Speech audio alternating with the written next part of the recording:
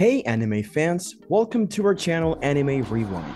In today's video, we will recap the first season of the 2018 anime series, Gun Gale Online. So without wasting any more time, let's get to the video. In the online virtual reality game Gun Gale Online, a girl named Len and her teammate M compete in a squad jam event as a team. After taking cover, the two watch as one skilled team eliminates another, and they deduce that the opponents must be experienced fighters who are using GGO to hone their combat skills. While the other teams try to get rid of each other, Len and M go to a residential area to figure out how to beat the pros. Len speaks up on the pro team and attacks them from behind, taking advantage of the fact that she is small and fast. The pro team members who are left have no choice but to quit. Karen Kohirimaki has a problem with being tall, so she gets interested in VR gaming. However, whenever her Len avatar is too tall or does something else crazy, she gets scared and logs out. Karen plays a few games before she decides to try Gun Gale Online. She is happy with the small character that is made for her, but then she finds out that the game she chose is about shooting and surviving. Karen decides to keep playing anyway. Over time, she gets better at the game and changes her outfit to a pink one that she likes. When Len is surrounded by other players, she uses pink camouflage and speed to beat them all. She quickly becomes known as the Pink Devil. Later, another female player named Pituhi befriends Len. She helps her pick out a new gun, which she calls P-Chan. Pituhi and Len form a squadron together, and Pituhi tells Len that if she can beat her one day, they will meet in real life. Pituhi tells Len about the upcoming Squad Jam Team Battle Royale tournament, which is based on the Ballad of Bullets tournament that just happened. Pituhi can't join because he has other things to do, so he suggests that Len enter the tournament with another male player. After her friend fails to get her tickets to a concert on the same day, Len agrees to play in the tournament. She meets her partner M and finds out that, as part of a plan, she has been put in charge of the team. Later, Karen writes a letter to singer Elsa Kenzaki, whose concert she couldn't go to, telling her how her songs had helped her through hard times. M gives Len a combat knife on the day of the squad jam to use as a backup weapon before the tournament starts. The competition for squad jam is still down to its final 3 teams, and Len and M are currently competing against another team that uses hovercraft. M stays hidden behind a shield and eliminates the opposing team with the help of his sniper skills. He does this without making use of the game's assistance systems. M starts reading a letter just as the rest of Shink is closing in on them, and he immediately makes a move to kill Len. When Len activates the safety on M's gun, he completely changes the course of events. When questioned about what he did, he gives in, which surprises him, and he cannot explain why. M reveals his true identity and explains that he was afraid of what would happen to him in real life if he died in the game, because he feared what Pituhi would do to him. Because of this, he attempted to eliminate Len in order to assume leadership and then surrender.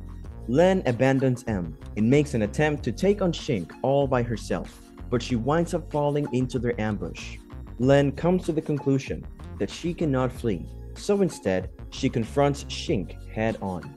M quickly comes to her assistance. Len engages in a decisive battle with the remaining member. P-Chan comes to her aid, and she prevails on the fight by making use of the knife that she stole from M.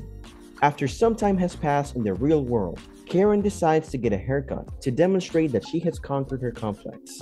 She also comes into contact with a group of high school students who later reveal themselves to be the competition that she faced in GGO. The Rhythm Athletics Club that Len faced as Shink in the squad jam went to Karen's house to find out her secrets. Later, when Karen is on her way to Hokkaido to see her parents and hears about the next squad jam event, M's real name, Shi Aski, approaches her. He tells how Pituhi became obsessed with Sword Art Online during its beta test and was angry that she couldn't take part in the SAO incident, which was a death game. Pituhi might kill herself if she loses the next squad jam, so she asks Karen to beat Pituhi so that they can keep their promise to meet up in real life. Karen calls her best friend, Miyu Shinohara, also known as Fukazero, and asks her to join her team. Miyu agrees to help. Fukazero gets some money from Shi when she gets to GGO. As her main weapons, she decides to buy a pair of grenade launchers. On the day of Squad Jam 2, Len and Pituhi have a short argument before the tournament starts. Squad Jam 2 starts with Len's team on one end of the field and Pituhi's team on the other. Fukazero has trouble right away when a booby trap blows off her legs for a while, but Len takes out the first enemy team without too much trouble. The two then go to a train station where Len tells Fukazero how to throw grenades at the enemy. Len figures out that the 7 teams that have come together at the base of the mountain are all working together to bring Pituhi down. Even though there were a lot of other teams, Pituhi and her team set up an ambush and killed all of them in 10 minutes. While this is going on, Len and Fukazero are making their way through a dome. When they are found, they have to use a smoke screen to hide. After killing the other players in the dome, the girls have to deal with the last player, Clarence, for her remaining magazines before facing the skilled Double MTM team. Len tells Pituhi what's going on, and Eva from Shink helps her out by making Double MTM run away. Eva then leads Shink in an attack on PM4 using the dead body of one of their own team members as a base, and an anti-tank rifle to destroy M's shield. This gives Len the chance to go straight for Pituhi, but a sniper from the other team hits her first, leaving her with just a little bit of health. Since Pituhi was unconscious and Double MTM was getting closer, the rest of PN4 gave their lives to protect Pituhi before she woke up. After Pituhi kills Double MTM on her own, Fukazero holds Len in place while she and the rest of Shink attack Pituhi and M. Even though Shink is destroyed, Len is inspired to take action and tricks Pituhi and M as they chase her in a car. Just as Len is about to be cornered, Fukazero comes to her rescue in her own car. This starts a car chase between hot gazers that ends with Len and Pituhi facing each other alone. Pituhi tries to kill Len with her own weapon, but P-Chen blows herself up. She's still able to stop Len's counterattacks before killing M for betraying them. Fukazero, on the other hand, gives Len the chance to kill Pituhi by reminding her of their promise right before she kills her. After Squad Jam 2 is over and Len's team comes in second place because the other team attacked them from behind, Gushi invites Karen and Miyu to meet the real-life Pituhi and tells them about how he and her became involved in a masochistic relationship. Gushi takes them to Elsa Kenzaki's house, where it turns out that Elsa is really Pituhi. Karen already knew who Pituhi was, because Elsa and Gushi knew details about her that they could only know from reading her fan letter, but she is surprised when Elsa kisses her.